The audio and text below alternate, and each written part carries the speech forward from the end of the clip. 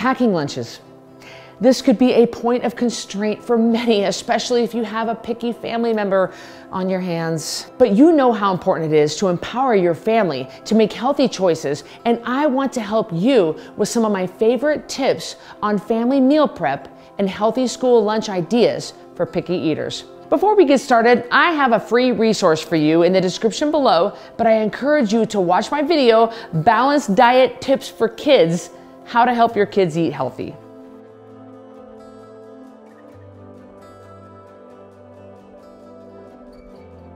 So it comes down to education. Kids are more receptive than we give them credit for.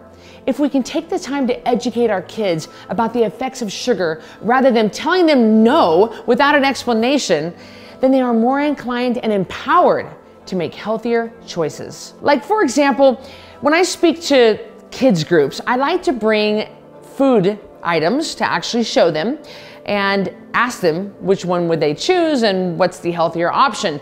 My favorite example is an orange versus orange juice. I never want to see any child ever drink an orange juice. It is loaded with sugar, but an orange? Yeah, I'm not worried about an orange.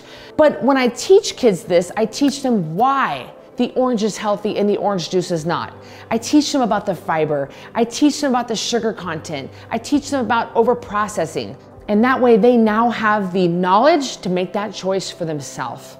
So in my years of doing this and working with kids, what I've noticed, a couple of tips for you parents, is to let your child have a choice of what to buy at the grocery store. So as far as healthy kid items. So we're talking about, ask them, what kind of protein would you like? Would you like pepperoni? Would you like lunch meat? What protein would you like? If they feel like they have a choice in the whole matter, they're gonna be so much more receptive to this. Also, let your kids help you make the item, make the food, make the lunch. Get them involved in it if they're gonna take ownership of it, if they've had a hand in making it.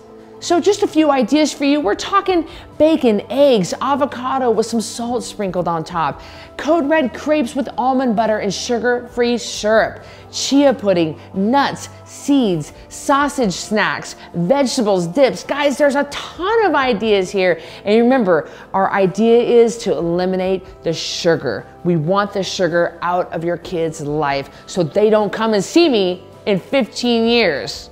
And if you are stumped for ideas, guys, make sure you pick up the Code Red cookbook. Over 240 recipes, plus an index with a special section just for your kids. I've said it before and I'll say it again because I can't stress this enough.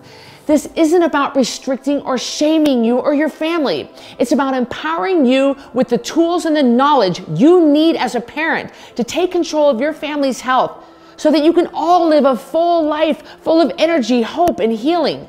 If that sounds like something that you want and you would love to join a community of Code Red families, click on my free resource down below.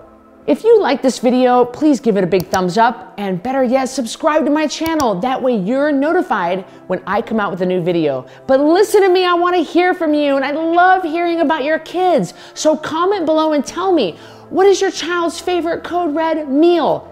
Tell me what their favorite Code Red food is, and I'll see you on the next video.